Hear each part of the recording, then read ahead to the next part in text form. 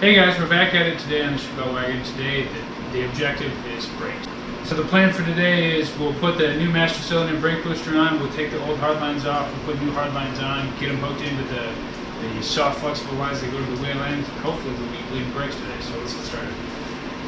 So we went to Willwood and got their setup for A-bodies. We got a smaller brake booster so it'll fit with our valve covers because it's a big block in here. We want to have some extra clearance to get around things. We got a master cylinder. We got a manual adjusting proportioning valve so that way we can dial it in the way we want it to be. This comes with a setup so you can activate the brake switch from here, or you can do it from in the car. We'll pick up in the car, but it does come with that option. And it also comes with all the brackets and lines to mount the proportioning valve to the master cylinder, as well as the brackets to mount to the firewall. And then it comes with the setup to get from the brake pedal to the master cylinder. Now the one thing to keep in mind with this kit is it doesn't come with the hardware to attach to the brake pedal on the firewall, so you either need to keep the hardware that you had, or in my case, if you didn't have it when you bought the car, you'll have to run out and get some. So it's fairly straightforward setup. It starts with the brackets. I don't even know if the kit comes with instructions, to be honest with you. We'll go ahead and open it up.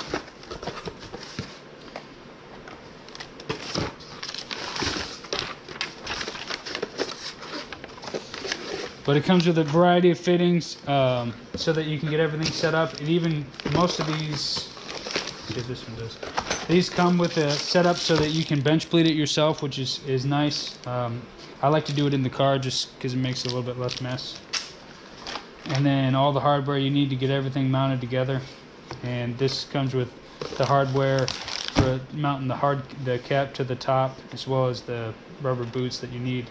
And this setup, depending on which rod you have, whether you have a short or a recessed setup like this. So just keep in mind that the depth of the plunger, you're going to have to get that right on your setup, otherwise you won't be able to bleed the brakes properly.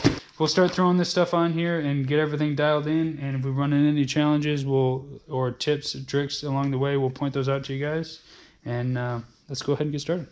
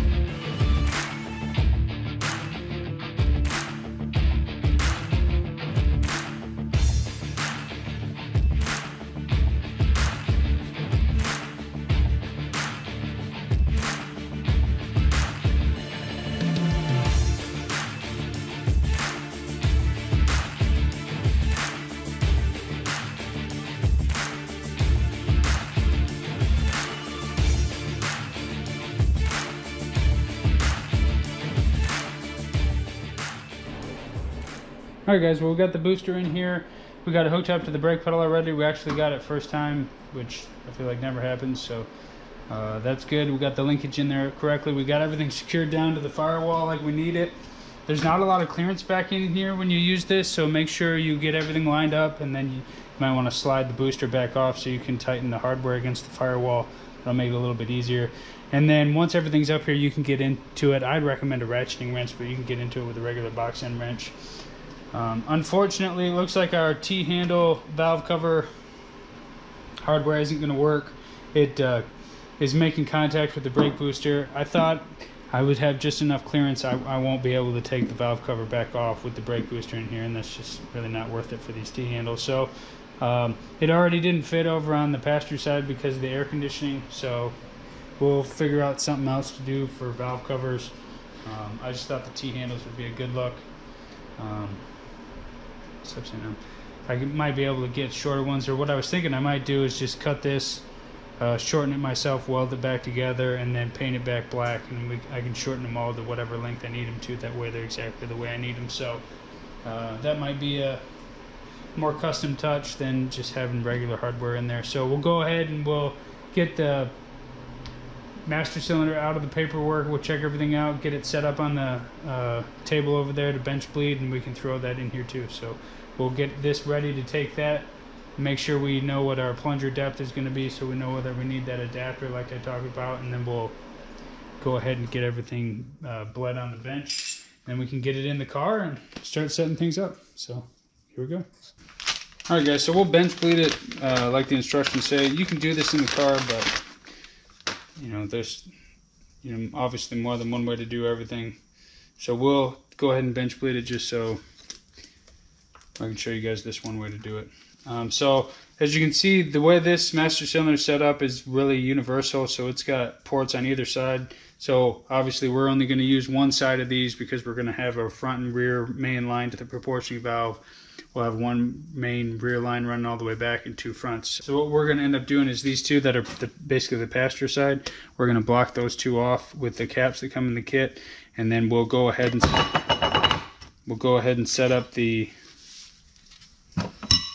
bleeder kit, and then we'll basically run the lines from here right into the top of the master cylinder, and we'll bleed it for air bubbles. So. And then the kit they send you comes with two caps, and then it also comes with different fittings depending on which brake lines you're going to run. So because we're using these hard lines to the proportioning valve, we'll use these ones here, but they have these other larger ones as well.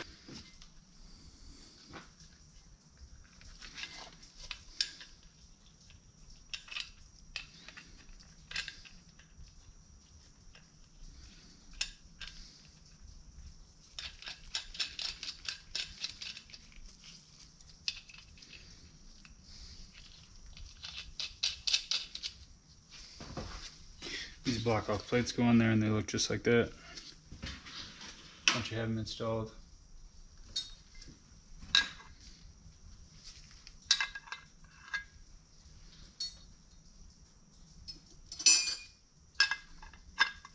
And then they're 3/4 inch. You just want to snug them down tight so it won't leak on you.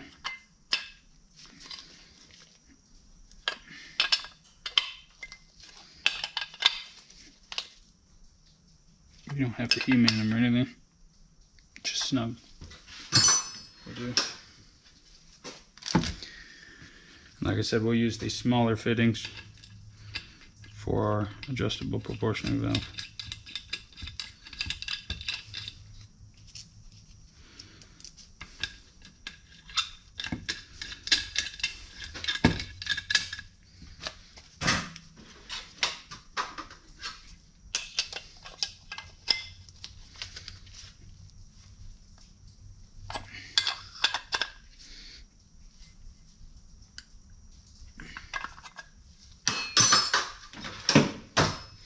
And now that's set up, and then the proportioning valve mounts to a bracket that comes right here. Unfortunately, they didn't include that when they sent us the kit, so we'll have to wait for that piece of it. But we can go ahead and get this mocked up, installed in the car, and at least start running the hard lines. So this is the gasket that goes on it. Obviously, it only goes on one way, smaller side to the rear, and then the cover for it. And it uses these screws to hold it in place.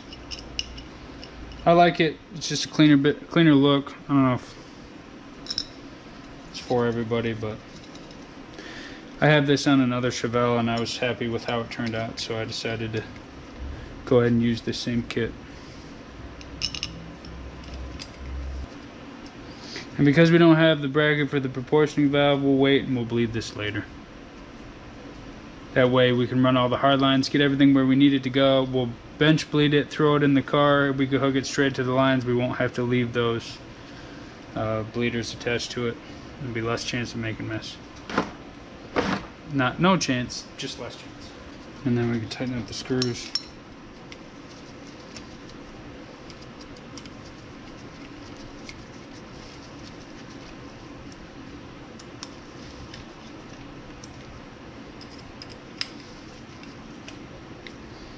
And now we can go ahead and mock it up in the car. So this is the part where I was talking about earlier where you're going to have to do some measurements. The kit comes with several different plungers. So depending on how your particular car is set up, you'll have to use different ones. So as you can see, this adapter, you can look in there, see how that's recessed.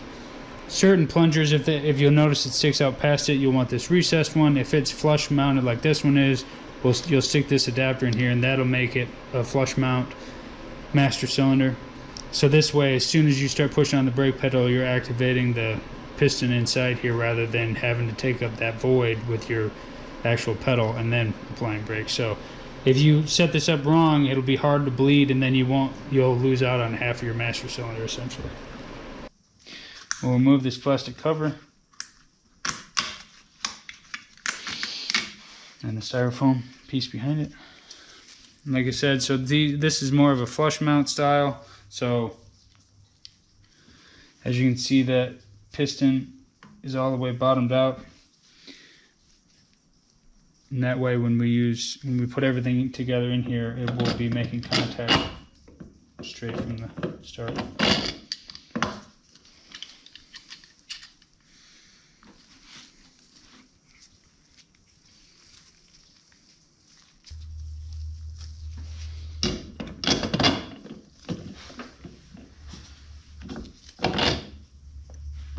So our plunger is actually sticking out just a little bit, so it won't flush mount. So we need to take that space up,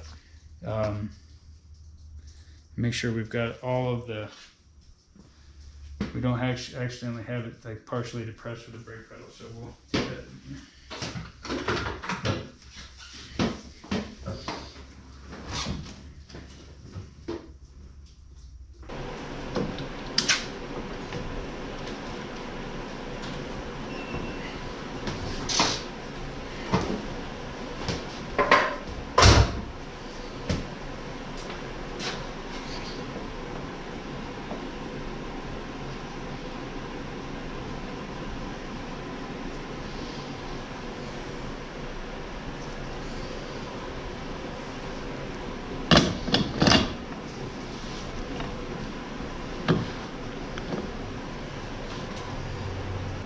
So that's in there good enough for now. Like I said, we'll attach the proportioning valve bracket once it gets here.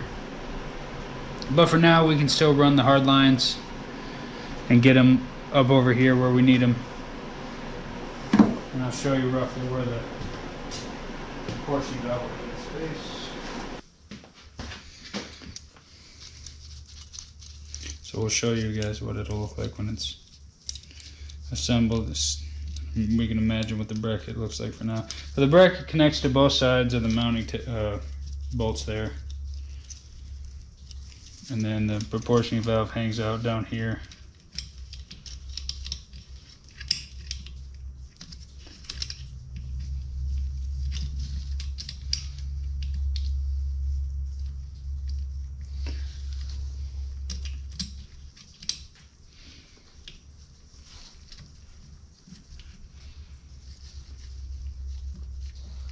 So once the bracket's installed, it hooks in on these two, using these two mounting provisions, and it'll be right there where we can adjust it whenever we're trying to dial in for something specific, if we need more rear brake or less rear brake. So it'll just give us more options from an adjustability standpoint, rather than just having a standard proportioning valve. That way, the other thing this buys us is options later. So obviously we have drum rears and disc fronts at the moment, so we would need a drum disc set up for a proportioning valve. If we decide to go disc later, we can still keep the same proportioning valve, swap out for the disc in the rear, and then take up all the adjustment right here. So we'll let this hang out for here now, and it'll give us a target to run our hard lines to. Alright guys, so we're going to do hard lines, right? And what a lot of people think of is steel lines or stainless steel lines, and I'll be honest with you, those are great, but if you're working in a garage like this, those can be a problem, right? So obviously we're working in the garage here to show you guys what you can do with just a garage attached to your house, because not everybody can have a big shop space. Not everybody has a lift either. So while these are great, when you want to get the lines bent the way you need them, you end up with this really long line, and you got to have the car way up in the air. You know, sometimes if you want to do it perfect and get all the lines right, because you got to bend it as you go. So there's a way around that. So there's a solution to that. This stuff is called copper nickel line, and you can get 2 25-foot rolls of this and a bunch of fittings for like 50-60 bucks. So it's pretty affordable. But the nice part about this is it's way more flexible than stainless steel line. And you know, you can bend it with your hands to get the shape you need it in, you know, to get it around where you need to go without having to use a traditional tubing bender and needing lots of room. So if you're cramped for space doing this in a garage with a set of jack stands and a jack, this can be a lot easier when you're routing the lines, because you can get the overall length that you need, snip your fittings on either end, get it connected on one end and start bending it around, and it's forgiving, so you can have it bent under the car the way you need it, get under there, start bending your line the way you actually need it, and get it up into place without having that rigid hard line, you know, where you've made that 90-degree bend pointing down at the floor. Now you can't get the brake line under there. So this can be a nice option if you're working in a garage with tight space. So let's talk about what you need to do something like this. Obviously you need the line, like I said. When you order these kits, like, you can get them on eBay and Amazon, and I'll put a link to a couple of them. They come with a big bag of fittings that you need to do brake lines. You can get this in brake line, you know, all the way up to larger sizes for fuel lines and transmission coolers and stuff like that. But you'll need the line, obviously. I like to straighten it out so that, you know, it's laser straight in those spots where there's no bends and it looks a little bit more professional. You'll need a flaring tool of some kind. I still use a bend tool like this to put it in to get some of my other bends, just so that I can really get the lines consistent and looking good, so it looks a little bit more factory and professional. You'll need a pipe cutter. I use a small one like this, really just because this gets into small tight spaces where some of the larger ones don't. You'll need the fittings, obviously, and then you'll need some kind of flaring tool. You can get any kind of flaring tool. They got them all over the place. You can rent one from O'Reilly's, AutoZone, Advance, all those places too. I really like this one that Eastwood has. They have an on-car version of this that is probably better, but this is a double flare, so it's got this particular one has to be mounted in a vise to use. But it has all kinds of fitting sizes that it allows. But like I said, it's a double flare, so you'll make sure things seal a little bit better. Well, I'll get it mounted up in the vise, and we'll show you guys what a double flare looks like. Like I said, double flare is going to work out real nice, be way more forgiving in terms of leak proofing and stuff like that, and you'll be overall happier with it. And then of course, when you do cut them, you'll want some kind of deburring tool. So I also got this one from Eastwood. I like it. This side does the outside, so you run it around the outside, and then it's got a nice deburring tool for the inside of the line as well. So you'll run this on the inside diameter. This is for the outside diameter before you do your flare, and it'll just make sure your flares come out clean. You don't have anything in there. But like I said, it's pretty straightforward, and I know it can seem a little bit overwhelming at first if you've never tried it before, but you know, if you do yourself some favors with some of this other stuff like this copper nickel line, that does make things a lot easier. And I'll show you as we're putting this together. So we'll go ahead and get this stuff in the vise, get ready to go, and then we will get the car up in the air and we'll start bending lines.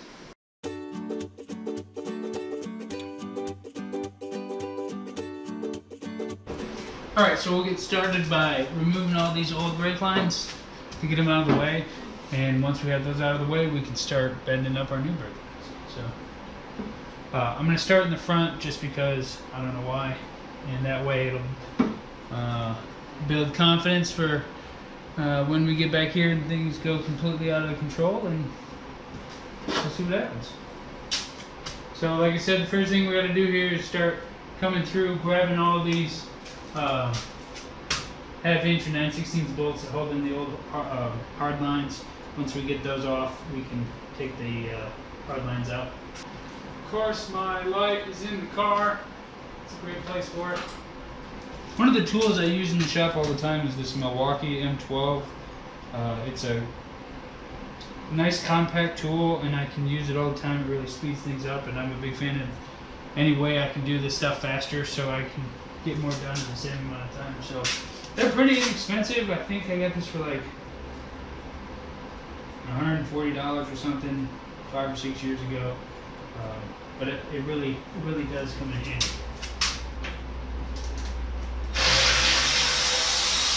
It's got tons of torque.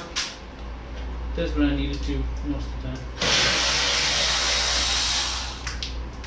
And then it's tough enough that if you get into a spot where it doesn't have enough torque, you can use it like a regular ratchet.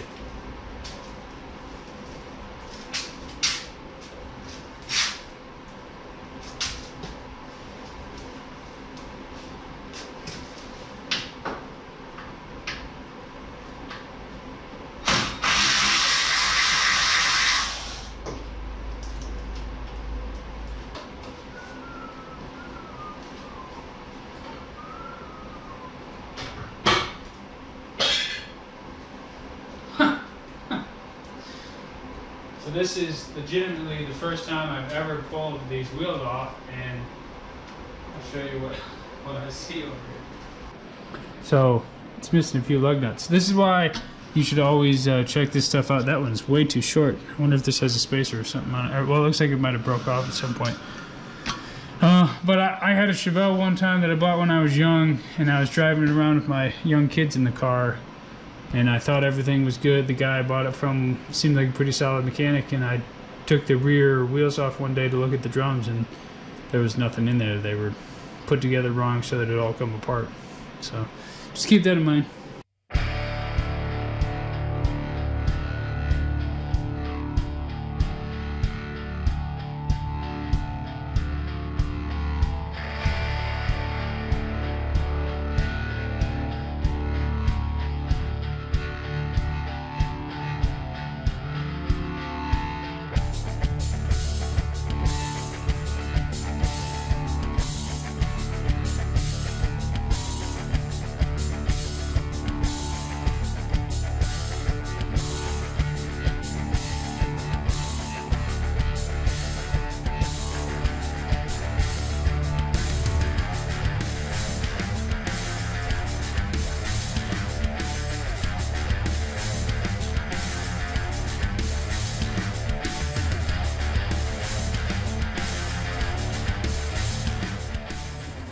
So just a tip for you guys, because engineers always love to hide bolts in a place where they don't make sense.